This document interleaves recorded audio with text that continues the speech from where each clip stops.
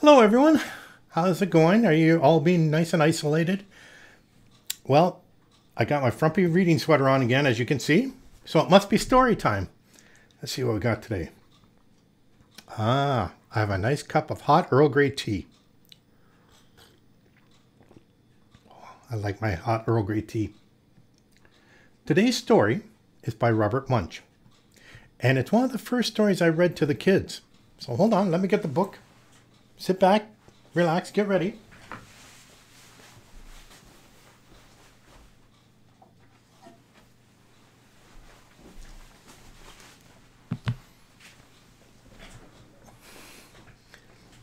Okay, we have the book. I got my reading glasses. We're ready.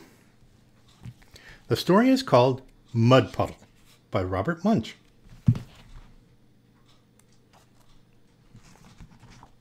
Julianne's mother bought her clean new clothes. Julianne put on a clean new shirt and buttoned it up the front. She put on clean new pants and buttoned them up the front. Then she walked outside and sat down under the apple tree. Unfortunately, hiding up in the apple tree, there was a mud puddle. It saw Julianne sitting there, and it jumped right on her head. She got completely all over muddy. Even her ears were full of mud. Julianne ran inside, yelling, "Mommy, Mommy, a mud puddle jumped on me!" Her mother picked her up, took off all her clothes, and dropped her into a tub of water. She scrubbed Julianne till she was red all over. She washed out her ears. She washed out her eyes. She even washed out her mouth. Julianne put on a clean new shirt and buttoned it up the front. She put on clean new pants and buttoned them up the front. Then she looked out the back door. She couldn't see a mud puddle anywhere. So she walked outside and sat down in her sandbox. The sandbox was next to the house, and hiding on top of the house, there was a mud puddle. It saw Julianne sitting down there, and it jumped right on her head. She got completely all over muddy. Even her nose was full of mud. Julianne ran inside yelling, "Mommy, Mommy, a mud puddle jumped on me!" Julianne's mother picked her up, took off all her clothes, and dropped her into a tub of water. She scrubbed Julianne till she was red all over. She washed out her ears. She washed out her eyes. She washed out her mouth. She even washed out her nose. Julianne put on a clean new shirt and buttoned it up the front. She put on clean new pants and buttoned them up the front. Then she had an idea. She reached way back into the closet and got out a big yellow raincoat. She put it on and walked outside. There was no mud puddle anywhere.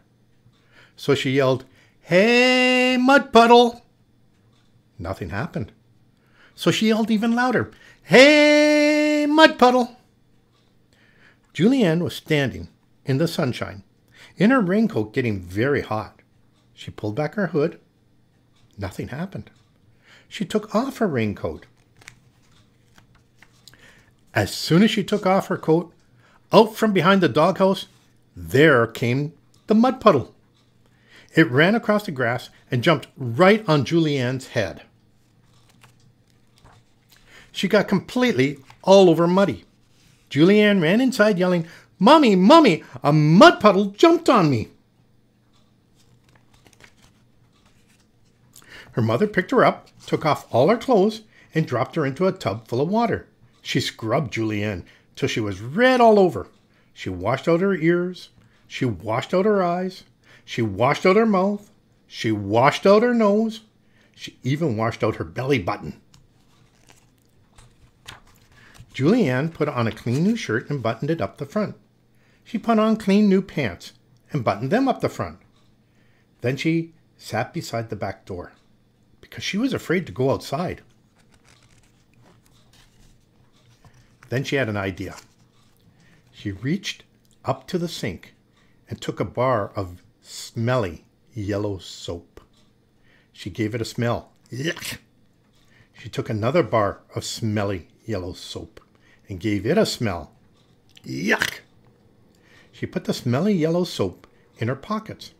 Then she ran out into the middle of the backyard and yelled, "Hey, Mud Puddle!"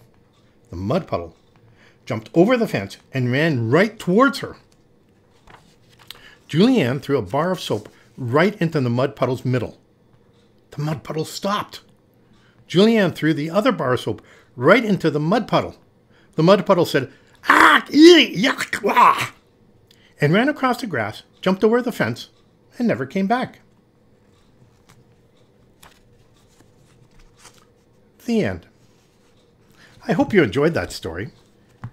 That's always a fun story to read. Now, you have a good day. Be kind to each other. Take care of each other. And be good to yourself. Bye now.